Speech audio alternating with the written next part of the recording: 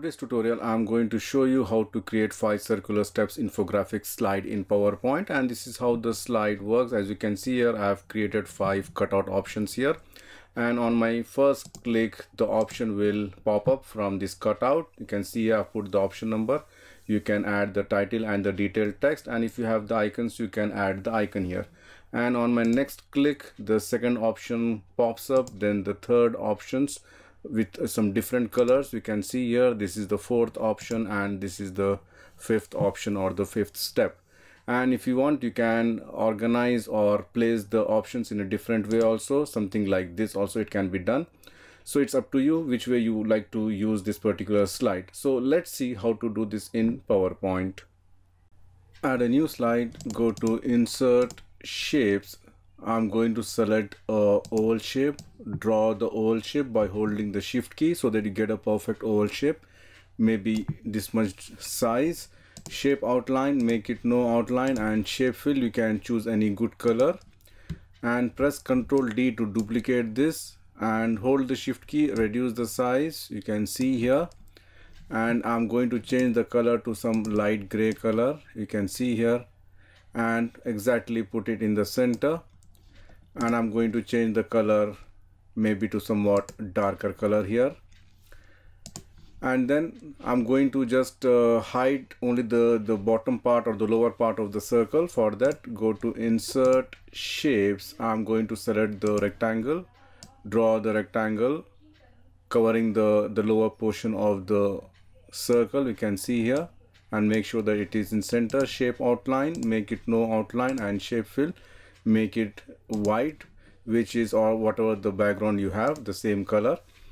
And then I'm going to add one more shape with a shadow effect kind of thing. Press Ctrl D to duplicate this. You can see here, let me just make it a black color. Right mouse click, go to Format, Shape, under Fill, increase the transparency level, and then you can go to the Effects and Soft Edges, increase the soft edges. You can see here. If you want to give the oval shape also, you can go to the Format, Edit Shape, and I'm just going to change like oval shape. You can see here, and then exactly put it here, and then just send this to back. So you can see here it looks like is a cutout, and the oval shape is coming out of this one. So once this is done, I'm going to add one more circle and the text. Now I'm going to add one more shape, which is the triangle. I'm going to select. You can see here, select this triangle, draw the triangle, shape outline, make it no outline, and shape fill, give the same color what you have used for the circle here. Then rotate, you can just say flip vertical, and then just bring it here so it looks something like this. And go to Insert, Shapes, select the oval shape, draw the small circle, hold the shift key. You can see here, then shape outline, I'm going to give the same color, and you can go to the lines and increase the width. Just increase the width maybe 2 points. And shape fill, if you want, you can give it white, or you can just change any other light color also. So once this is done, I'm going to insert text box. I'm going to put this as step number 1. Center align, choose any font. Maybe I'm going to select the Oswald. You can see here, make it bold, and then you can just put it here, and you can insert the detailed text along with the title. Just add your text here. You can see here again, center align and reduce the font size. And if you have the icons, you can just go to Insert, Icons, and select any icon of your choice. Maybe this one, Insert. Again, I'm going to reduce the size to 0.5, the height and width, and just put it here, and again give some gray color. So you can see here our first option is ready. I'm going to select all, or you can press Ctrl A to select all, Ctrl G to group it, and then put it one here. Ctrl D, move it here. This is my option number 2. Ctrl D, this is my option number 3.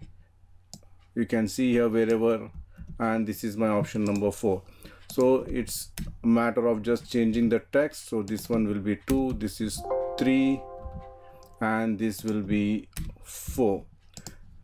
And then you can simply come and select the color of your choice, whichever color you feel better. You can just come and choose from this particular options. You can see here, let me just choose something different color, so you can see, and then you can change these colors also and change the icons. Now let's do a small animation. Close the format background, go to the animations, enable the animation pane. I'm just right mouse, select the first option, right mouse click and ungroup it, and I'm just going to group only these 3. See, you can see here the pink circle, the gray circle, and the text, and you can just press Ctrl G to group it, and then go to format and then send this to back, something like this. You can see here. So I'm just going to select this and give the animations, go to the animations tab, add animation, more entrance effect. Maybe I can select peek in, so it comes something like this, and click OK.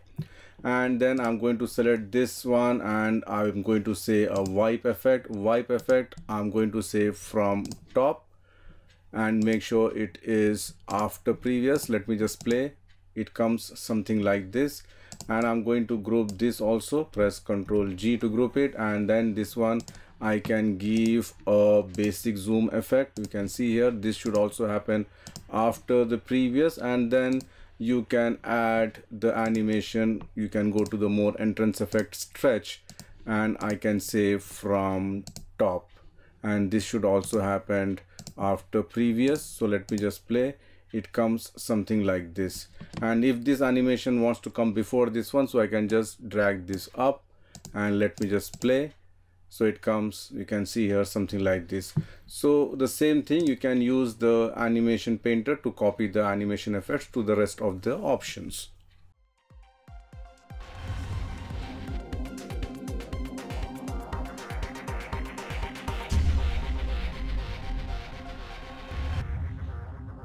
That's it from me, friends. Thank you for watching my YouTube channel, and don't forget to subscribe PowerPoint University.